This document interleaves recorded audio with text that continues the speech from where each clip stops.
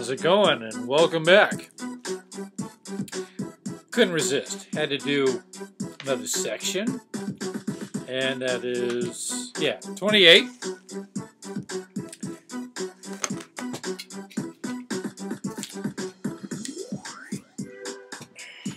Let's have another old shub.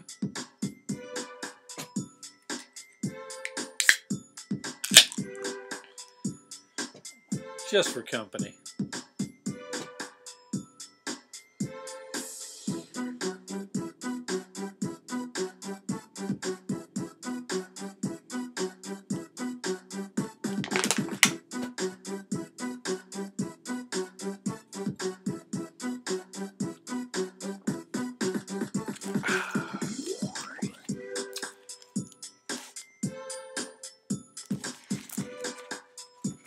Section 28. Revelation given through Joseph Smith, the prophet, to Oliver Cowdery at Fayette, New York, September 1830.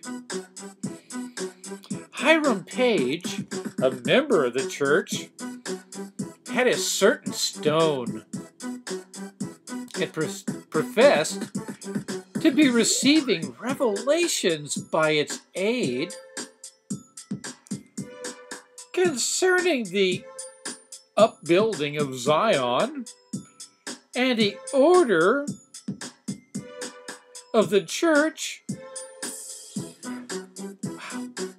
Several members had been deceived by these claims. Oh, so he had some phony magic rocks, unlike Joseph Smith. Or maybe it was just a magic hat. I mean, it might have, been the one that landed on Frosty the Snowman, magic hat. But no, magic rocks, okay. We're going to get through this mass tape. Damn it. Just prior to the appointed conference, the prophet inquired earnestly of the Lord concerning the matter of this revelation, and this revelation followed. See History of the Church, Volume 1, page 109. If you do, let me know how cool it was. We'll get there someday, one page at a time. Joseph's position of presidency defined. Oliver warned against undue assumption. Oliver's mission to the Lamanites stated he to labor with Hiram Page, whom Satan had deceived. Not a good start, folks. Hiram Page, not appointed by the Lord, nor accepted by the people as a revelator of the church. He had some phony rocks. They weren't real rocks. They weren't magical anyway. 1. Behold, I say unto thee, Oliver, that it shall be given unto thee, that thou shalt be heard by the church in all things, whatsoever thou shalt teach them by the Comforter. That's what it's all about, being comforted, isn't it? Yeah, it's comforting. Concerning the revelations and the commandments which I have given. That Holy Ghost, who's the Comforter, he just makes you feel better. Doesn't have to make sense. Fuck it. It just feels good. 2. But, behold, verily, verily, I drink unto you. Me too.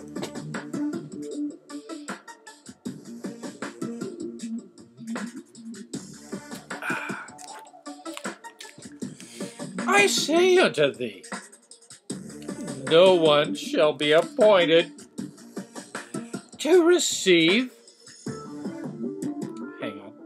appointed to receive commandments and revelations in this church, excepting my servant Joseph Smith, Jr. The buck stops there. For he receiveth them even as Moses. So, whoa, that's some authority. 3. And thou shalt be obedient unto the things which I shall give unto him, even as Aaron. And that's Moses' stepbrother or something like that.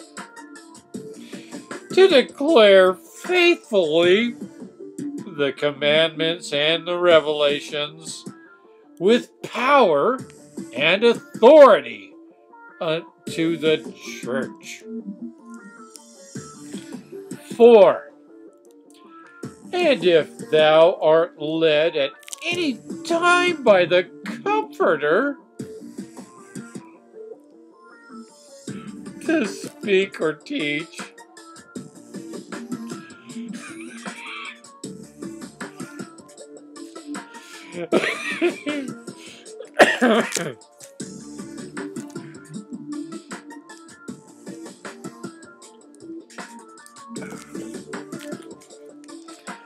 the Comforter,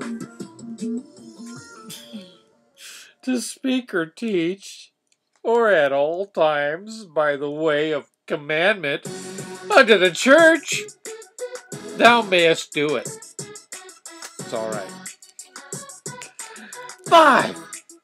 But thou shalt not write by way of commandment, but by wisdom, whatever that means. 6. And thou shalt not command him who is at thy head. Makes sense. And at the head of the church, especially, apparently. 7.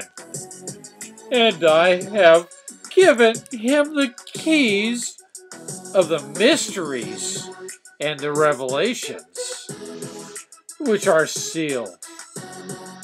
Whoa, can't wait.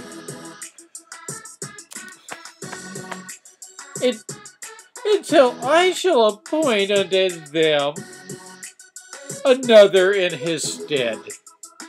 Alright? Damn. Better chase that one.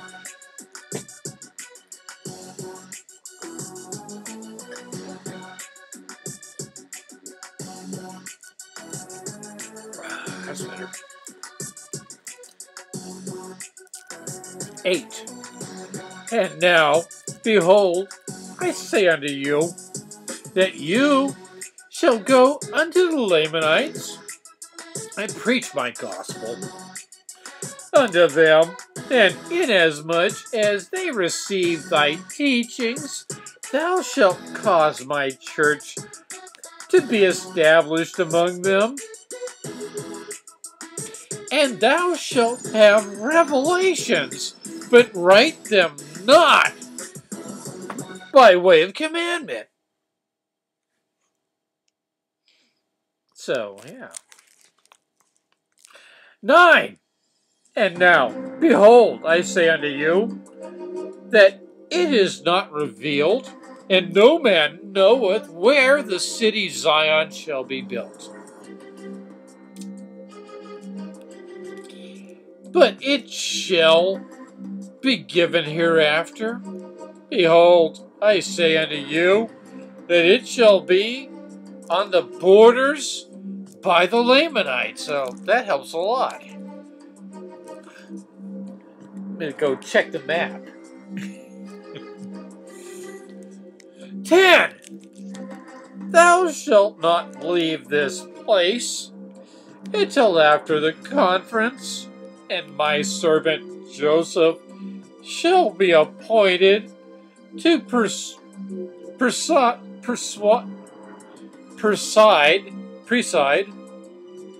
preside over the conference by the voice of it, and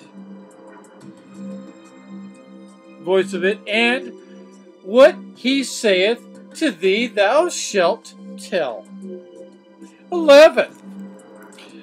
And again, thou shalt take thy brother Hiram Page between him and thee alone, and tell him that those things which he hath written from that stone are not of me, and that Satan deceiveth him.